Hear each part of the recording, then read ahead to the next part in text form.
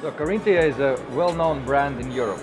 I would say truly in Latvia, the northern country, not so well known. But would you tell me the first thing is to give me an impression about Carinthia? What's your philosophy? Like, what's the northern man supposed to know about this? I think the most important thing to know about Carinthia is that we are a very special brand. We are a high-end niche brand that is fully committed to insulation. So you have to imagine that we think all day long about insulation. Insulation is something we are fully committed.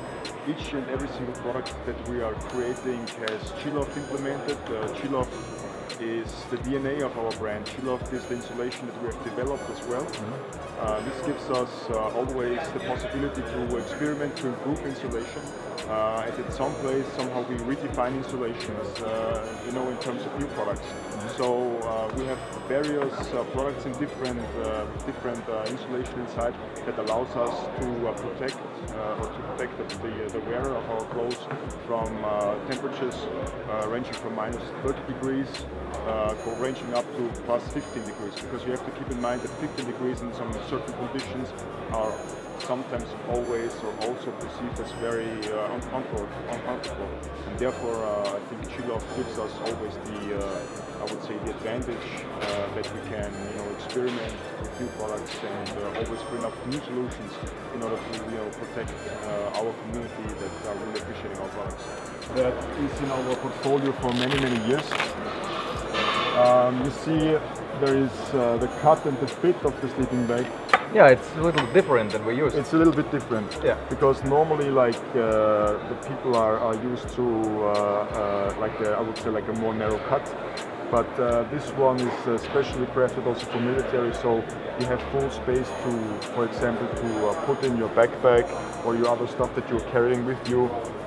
It just allows you to be also, if you adjust the cording around the face, you can compress the full space so that you have only like a small hole where only the nose and a little bit of the mouth is like looking outside. So it's really like very effective. And we're talking about -10 degrees of comfort temperature on this particular model. And what's the padding you're using? Is it synthetic or of course we're using G-LOFT. Yeah. Of course we're using G-LOFT. So yeah, it's with the G-LOFT inside. So we're using like the G-LOFT SE. SE stands for soft insulation. We have a 3-layer G-LOFT implemented within the sleeping bag. And also, if you take a look, this is actually how it looks like from the inside. So it is crafted in a way that is very, it allows actually the guy who's sleeping inside a perfect body climate due to the high breathable inner material that we're using. And it is also, we can also mix it up, and we can also pair it with an inlay, for example. So you can also pair in a silk liner. An extra layer, yeah. Exactly.